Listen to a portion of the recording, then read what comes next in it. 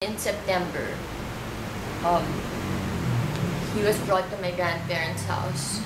Parang everybody was crying and everything. I was playing. And they said, namatay na yung tatay mo. So I'm like, okay. So I just went on playing.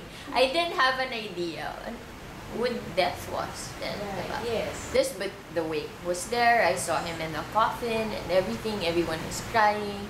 So I remember looking and I said, because it hurt my eyes. Because of the formalin, I guess. Ah, yes. So parang I didn't wanna go to the wake na, or parang yun, naglalaro lang ako. I didn't go to the funeral. Because my tita said to me, if you're going to the funeral, you have to wear this dress that I wore to a wedding, parang pang flower girl, and I didn't want. So she said, don't go to the wedding. To the funeral. But I think, in a way, they didn't want to take care of a baby. Diba? Parang a kid. Siguro parang, yun. So I just stayed home. My kuya was there, decked in all white. I remember. Right. And then so, like, growing up, how was it like, or, the memories of... Most of my well, I only had one memory of my father, that was Babao. So everything else was just told to me by my family, my brother, friends. I'd meet people and say, oh, he was my classmate, he was my friend, he did this. So, parang storybook. Parang, okay. And then I've read books about him, because, videos. Yeah, so it's a bit weird. I remember it when I woke up. Pero parang now, I don't remember exactly when it happened. Pero I know, yes. And I cried because it was like the first time. It wasn't when I was young. Adult na. In fact, maybe a few years ago. Really? But you don't remember? I don't remember, but I remember crying. When you woke up? Yeah. Pero parang happy dream siya. It wasn't a sad, Yes. So parang I just... And you were an adult in the dream? Yes. Parang normal. Parang I saw it. That's nice. I remember it. But parang now, I think I told you that.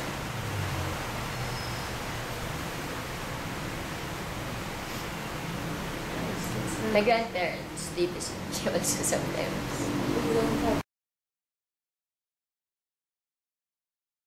I guess in a way, there's resentment.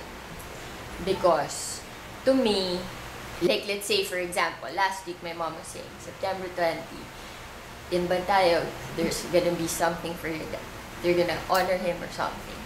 And I'm like, traffic Just thinking to myself, and traffic, why should I be there? He was never there for me. So yun. So parang, yun.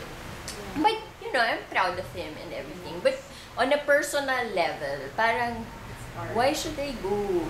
Was he there for me growing up? Even ganun. I honestly didn't get hugged enough. As a kid.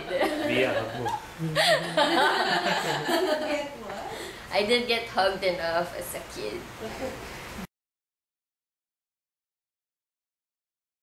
When my stepfather passed, well, suddenly, he was killed. Parang, all of a sudden, parang, diba? Parang, again, in our family, it's so unfair. Parang, parang finally, there's a semblance of... Because at that time, we moved in here, and then you're staying in the same house with my mom and everything. So parang for me, and then my youngest brother was here na. So parang for me, now that there's a semblance of a family na, diba? Parang I grew up not having that. Parang I lose another father. So that, at that time, that was hard for me. How old were you? 23. 10 years. 10 years ago. 10 years ago. 23. Tama. 9 years. Or 10 years. 9. Yeah, almost 10 years. So, that was harder. And then finally, parang yung mga, wala, parang everything just comes back to you. And I think I was grieving finally na parang I don't have a dad anymore at all. So I felt like I suddenly felt older, and then I was working na then. I just started working and everything, and I'm like, okay, I'm an adult. So party. So I just partied and partied and partied. Alright. So parang, and you know, I'm grieving, I'm sad, you know, so, yeah. That's what happened, I think. Diba? So that was your coping style? Yes. And then, you know, there's like, everybody in the house, parang you go home, and then, parang sad, my mom sad, my brother sad. So parang ako, alis na nga ako.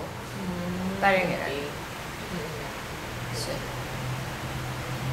So, but that's also how I got into sports. Because after years of that, I was like, I'm tired of this lifestyle, so I'll live healthier. Yes, I had a hard time actually finding a good boyfriend. Because nga of why do you think? Parang it can't be just anybody. Parang ang boring naman ito. Parang gano'n. So, but parang you have to have a semblance of greatness. In a way, yeah. Parang I have to believe in your passion and goals and everything. I want somebody also. Parang I grew up saying, I knew my dad was great. Plus, I grew up with great men, like my grandfather, my brother, you know. Parang for me, I need somebody smart in my life, or somebody who can like simulate me mentally and everything. So yun, parang ganon, yung parang somebody you can respect, and you can't just give that to anybody.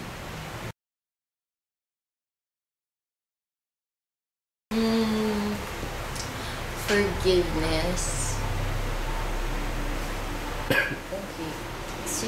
I'm not sure. I've never asked myself, but I guess with the way I sometimes react to things, like let's say for things like that, na parang, oh, it's the death anniversary or whatever, and I'm like, I just feel I was robbed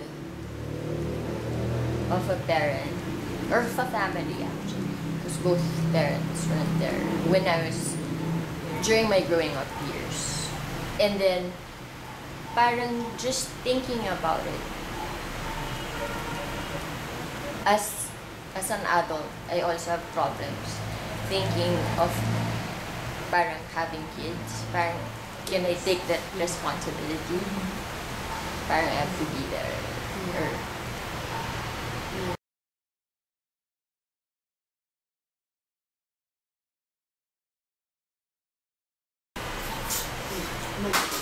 yes. I think when my brother was getting married, I would cry.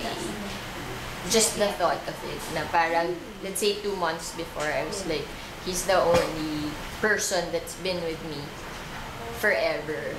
Tapos parang he's gonna move to Cebu and everything. So yun. So parang that one, I had to cry it na, so that when it's wedding day, parang for me, umiyak ka na ngayon. Kasi you don't wanna cry in this wedding. Diba? No. Diba parang that's so parang for me, that's so selfish if you cry in his wedding. Parang sabihin nila, you're just a sister, diba? Pero parang to me, well, he was the only family who's been there for me. Are you good at goodbyes? Now, I think, after all, parang when I was a kid, I think not at all because parang my dad, my yaya, I know I took it hard when she left, yung mga ganun. Yeah. So, but at least now you say you're good. Yes. Yeah. Parang now, maybe after Noy got married. After Noy got married, my grandparents, heartaches, diba? Parang you're like, yeah, it's okay. Yeah. I can live without some of you. Yeah. Your heart gets used to it. Not that you get used to it, but you know you're not gonna die. You know you're not